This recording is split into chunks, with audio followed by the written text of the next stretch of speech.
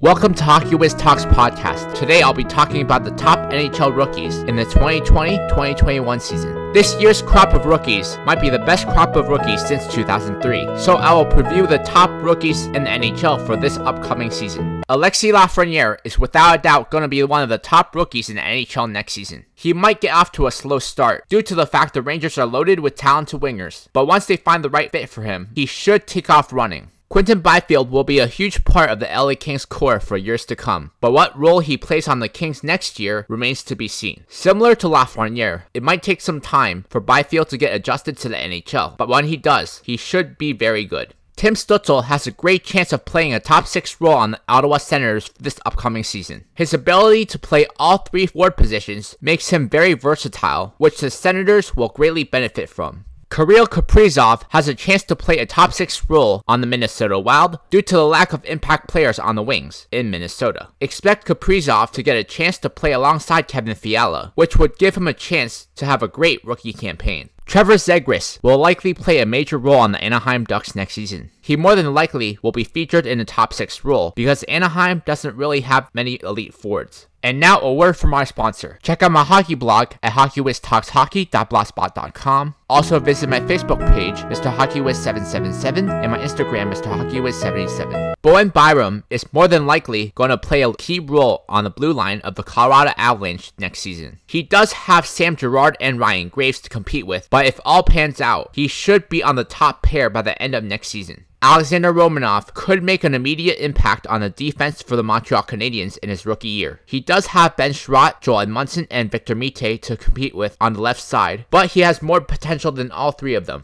Ty Smith is the top defensive prospect for the New Jersey Devils, and could be featured in the top 4 role next year. With how weak the left side of the defense is for New Jersey, Ty Smith is more than likely to log heavy minutes next season. Igor Shesterkin came over from Russia in the middle of last season and played terrific. He will be eager to prove that he is a legitimate #1 goalie in the league. Ilya Sorokin will tandem with Semyon Varlamov in goal for the New York Islanders. He might be a dark horse candidate for Rookie of the Year. And now a word from our sponsor. Check out my other podcasts on soundcloud.com/MrHockeyWiz777. Joe Veleno has the chance to play a major role on the Detroit Red Wings next season. Due to how bad the depth is up front, Veleno could be the second-line center with Filip Zadina and Vladislav Nemesnikov on his wings. Dylan Cousins will have a massive opportunity next season with the Buffalo Sabres if he makes the team. He might start the season as the third-line center, but if Eric Staal and Taylor Hall get moved, he'll be used in the top 6 role. Grigory Denisenko has the opportunity to play a top 6 role on the team with Evgeny Dadonov and Mike Hoffman gone. Denisenko could find himself on the line with Anton Lundell and Patrick Hornquist.